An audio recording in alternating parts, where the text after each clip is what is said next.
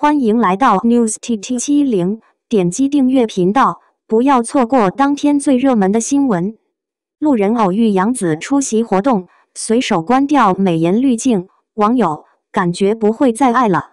近日网上有很多评论都在说杨紫马上就要成为下一个赵丽颖了，他们俩相似的一点都是婴儿肥，不是清一色的大眼睛尖下巴，还有大长腿。所以能够接连出演这种大女主的剧，完全就是靠着自己的演技，跟颜值和身材真的没有关系。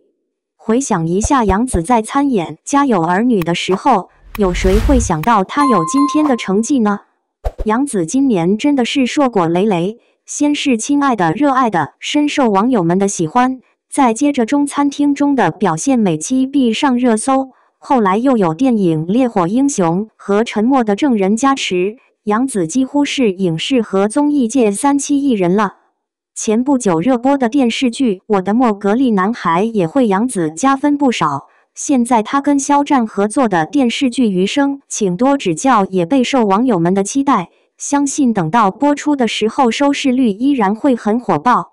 近日杨紫受邀到某商场出席活动，她穿了一条露肩的黑色礼服，性感又不失可爱。杨紫真的是可盐可甜的类型，什么风格都能驾驭得很好。当天的妆容也非常小清新。还记得杨紫之前说自己小的时候有很多人说她不适合做演员，现在听起来真的很打脸啊。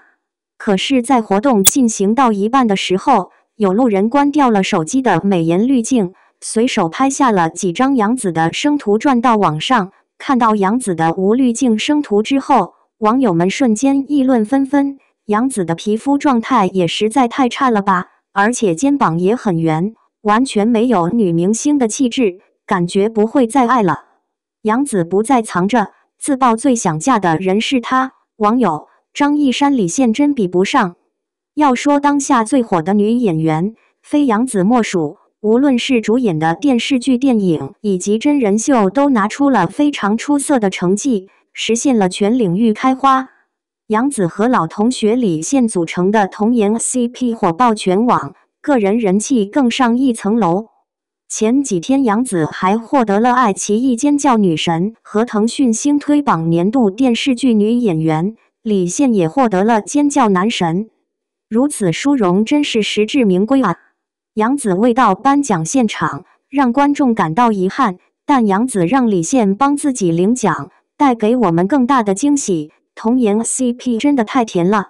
后脚杨紫便开始帮李现宣传新剧《建王朝》，如此默契的两个人，真希望两人在一起。不过可惜的是，李现一直把杨紫当成是兄弟，和张一山一样，两人只是很好的哥们。虽然好多网友都喊话，希望他们两个在一起，但是这么多年，他们宁愿保持朋友的关系。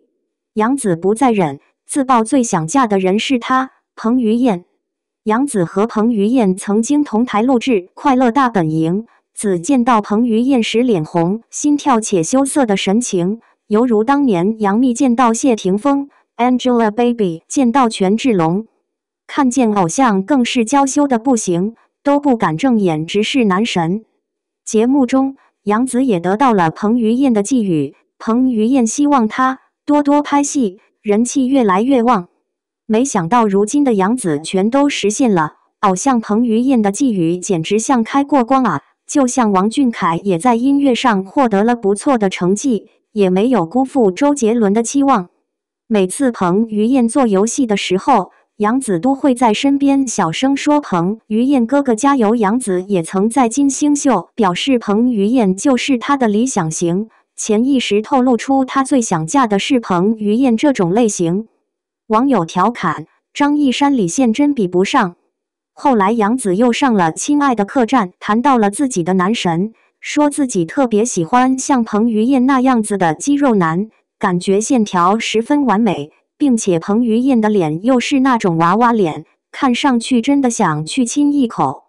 哈哈，杨紫是彭于晏的迷妹绝对没错了。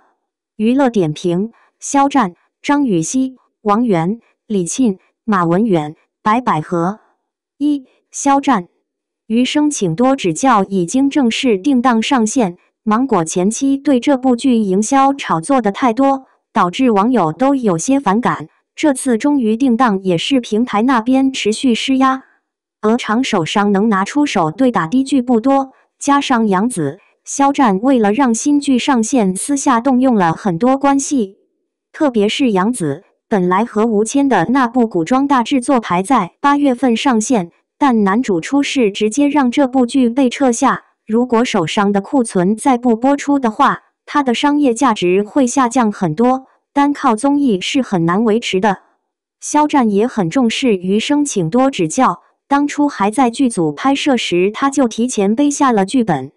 但芒果那边对于剪辑花样很多，肖战团队还特地向电视台打过招呼，不过那边只是口头答应不乱剪，到时候恐怕还会整出别的幺蛾子。2. 张雨绮的待播剧《与君歌》终于定档了，5月8日在芒果台播出。现在古装剧能上星还是挺不容易的，毕竟同志类的古装剧太多了。张雨绮这次的搭档是程毅，之前琉璃大爆，他收获了一大批粉丝，所以《与君歌》大概率不会扑。这次张雨绮的古装造型也上了热搜。张雨绮的身材属于非常纤细的，但是有网友觉得她的面部不适合古装剧，尖眼还有欧式平行大双眼睛，和中式传统古典美人不太相符。张雨绮的脸的确很明艳，古装来看异域风格比较重，这次《与君歌》能不能让观众看得舒服，还要靠演技。3. 王源今年自己开了公司搞音乐，跟时代峰峻有一些基本层面上的合作，他也不排斥帮师弟做歌。他跟经纪人郭洪波分道扬镳后，现在没有再找新的，团队重组了一下。郭洪波手里影视资源很多，但是王源已经不想再演戏了，他现在就录综艺和搞音乐，他对音乐还是很有信心的。新专辑制作总监是从吴谦那跳槽过来的，他全程参与制作。他是直男，现在没有女朋友，对欧阳娜娜团队也是敬而远之，不敢互动太频繁。4. 李沁戏路还是挺宽的，要颜值有颜值，要演技有演技，而且事不多，有很多导演都愿意和他合作。他性格比较好说话，所以之前吃过不少亏，很多剧都是为了还人情才拍的，好在现在谨慎多了。他下部剧定了多喝热水，搭档靳东，8月下旬开机。5. 马文远新上错花轿嫁对郎这部剧马上要翻拍了，老版就蛮深入人心的，到现在新版出的话，基本不好超越。然后演员方面定了袁冰妍、郑业成、马文远正在你腰中。然后马文远这边因为《山河令》还是蛮受欢迎的，他接下来的戏还是挺多的，而且还比较年轻，资源也还不错。6. 白百合这几天在休息，过段时间会进组正午的新项目《我的超级英雄》。这部剧已经确定了会上星，合作的男艺人是黄轩，编剧是之前《欢乐颂》的编剧。目前圈内对这个项目还是挺看好的，毕竟正午的项目质量还是有点保证的。他跟范丞丞的电影《门锁》如果没什么问题，过一阵子就会定档。这个影片定的是今年上映，再加上今天这个全季酒店的事，女性的安全话题又被大规模讨论起来，跟门锁的题材相呼应，说不定会有提前官宣的可能。感谢您观看视频，如果您觉得本时事通讯有用，请不要忘记点赞、评论和订阅。祝您生活愉快，充满活力。